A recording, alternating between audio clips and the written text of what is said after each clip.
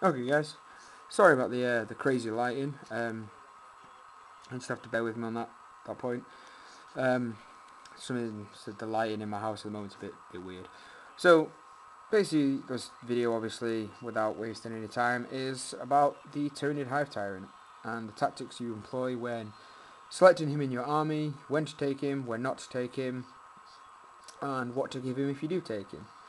So I've got here my Flying Hive Tyrant. Um, I don't have a walking Hive Tyrant, but what I do have is magnetized wings. So, we can display both types of Hive Tyrant in one video here. I don't have both of them, but there you go.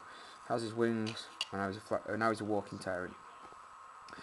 Okay, so the Hive Tyrant in the Tyranid Codex, he is a very, very expensive option to take, and you look at sort of point for point, not across the board, and other options in the Tyranid Codex, and you don't really get a lot of bang for all that extra buck, which is a shame, because the Hive Tyrant, in my opinion, should be, just the pinnacle of, death-causing, the stuff of nightmares that, he is in the fluff. These, Hive Tyrants, you read the fluff, and they overrun fortresses in like a matter of hours, and they command millions upon millions of you know these organisms to crush their foe within days, and that just doesn't transpire into the tabletop, unfortunately. However, there are a certain number of ways that we can take a Hive Tyrant to be effective on the table. Now, I'm going to start first with the Flying Hive Tyrant, because that's personally the one that I use.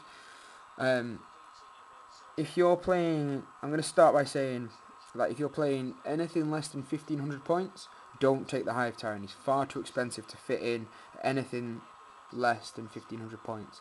It's a shame, I know, but that's just the case, I'm afraid, guys. It's not something I agree with, it's not something I like, but at 170 points base, plus upgrades, you pay 60 points for wings, you pay 40 points for a 2-up armor save, you pay 15 points for extra weapons. You just get so expensive so quick. And I'd also say never take more than one. There is one exception to that, which I'll get onto in a second. So we'll start with the Flying Hive Tyrant. We'll just put this guy's wings back on real quick, so you get the the full effect of a Flying Hive Tyrant. So Flying Hive Tyrant here, this is the one that I use. He takes the wings upgrade, obviously, and then he has 2 sets of Twin Link Devourers. These are not magnetised on. Like a noob, I completely forgot to magnetise his arms when I built him, because he's converted. So he has the wings, 2 sets of Twin Link Devourers, and Toxin Sacks, and he comes in at 270 points. Kitted out like that, but he is 270 points of pure death. Now, I get a lot of people asking me, hey, Stevie, why don't you take the Lash Rip and Bone Sword? Lash Rip's awesome, going to Initiative 1. It's like, yeah, I agree. The Lash Rip and Bone Sword is fantastic. It's even more fantastic the fact that he gets them for free, which is never something to forget. He comes with the Lash Rip and Bone Sword. However, with a Flying Hive Tyrant, he is a flying monstrous creature, and you pay 60 points for wings. I want to use those 60 points to full effect. So if I'm a flying monstrous creature, I want to spend at least 3 turns of the game flying around, in swoop mode.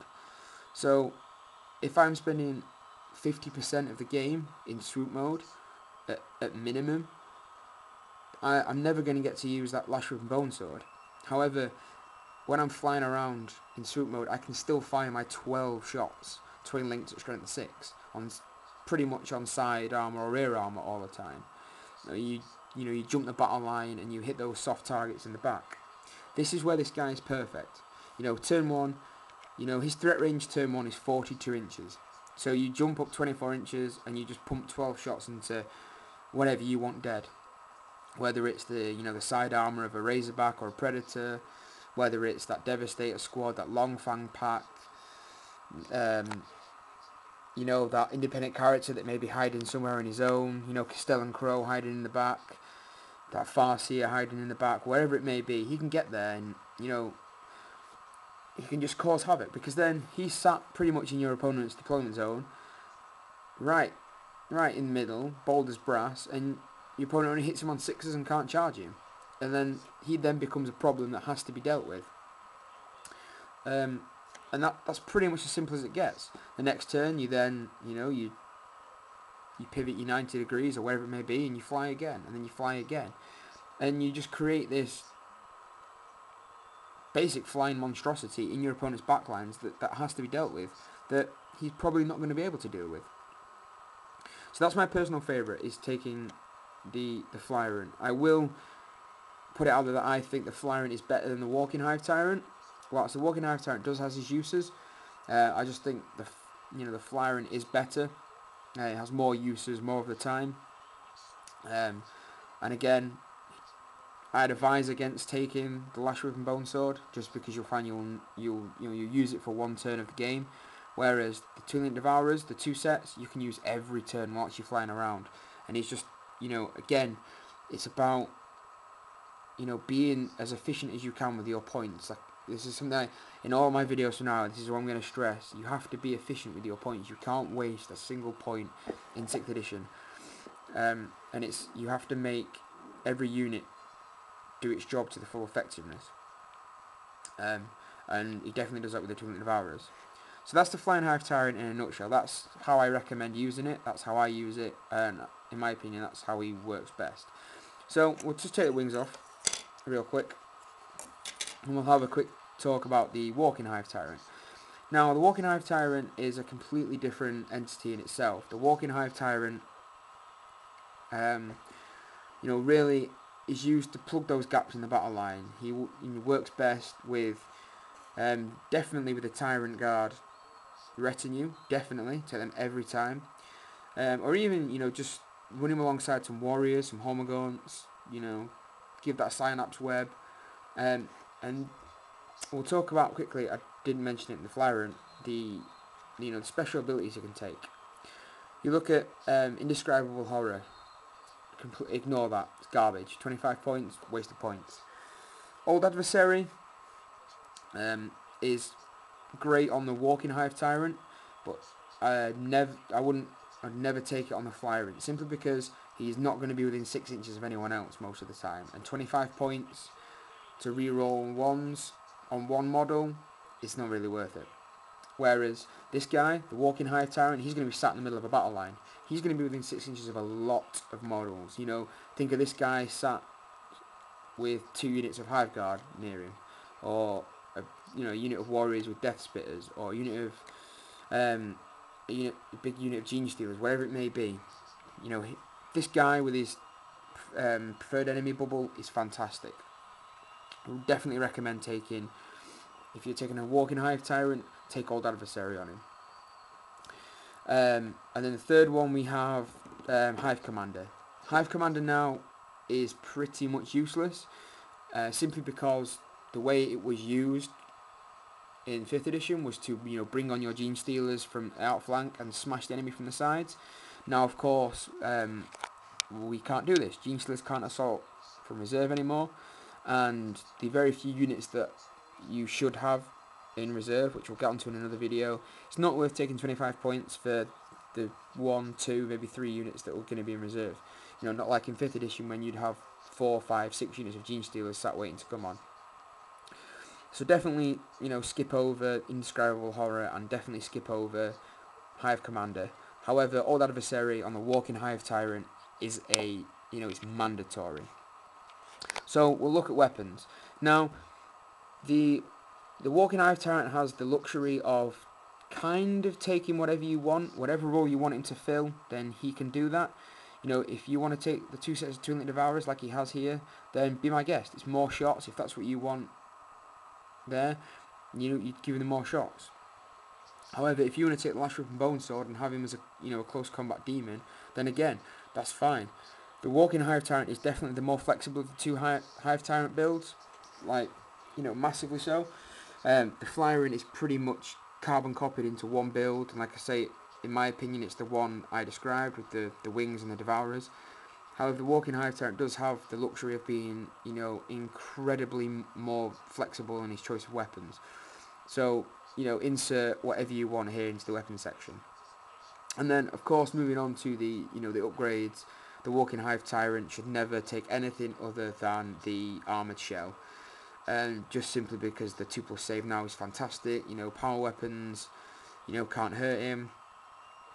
And he, you know, anything that can ignore his armors, you know, like Thunderhammers, Power Fists, War Scythe, he's going to go before them anyway. Just try and challenge them out if you can.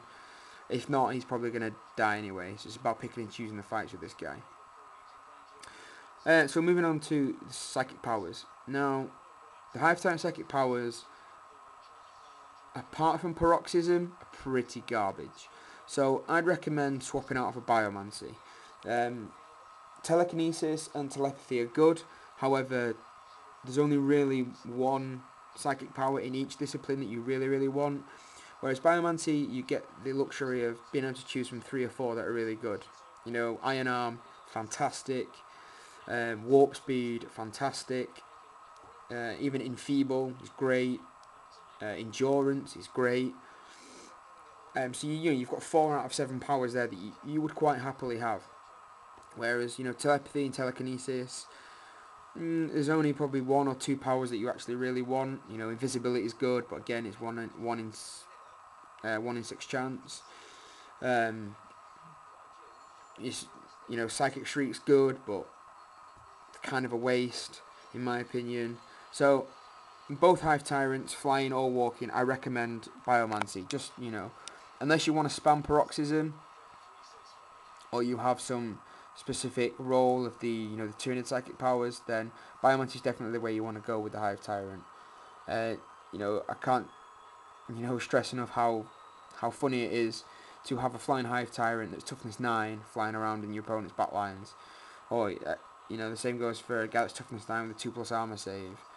Or the Hive Tyrant charging in with his Lash and Bone Swords and having 9 attacks, or 8 attacks. You know, it's just brilliant. And also, if he has his Tyrant Guard retinue, they will benefit from the spell as well. Unless the ones that target the Psyker specifically. So, you know, that's the Hive Tyrant in a nutshell. That's the way I would build the 2 different types. Don't bother with the Thorax Swarms. They're not really worth the points. If you want to take the guy with wings, I'd recommend taking him the way that I described. If you want to take him walking, always give him the 2+ save, and then you pretty much get the choice of weapons that you want. Psychic powers, again, I would recommend always taking Biomancy. And in terms of Biomorphs, just take Toxin Sacs. Toxin Sacs is mandatory as well now. Getting those rerolls to wound on 2+ is fantastic. So that's the Hive Tyrant in a nutshell, and I hope that guy, you know, helps you out, guys, when you're thinking about what to take as, you know, if you think about taking the Hive Tyrant as HQ, how to build him, you know, what to put together, what to give him, etc, etc. And yeah, thanks for watching. Don't forget to comment, rate, like, and subscribe. And more videos to come, guys. Thank you. Cheers.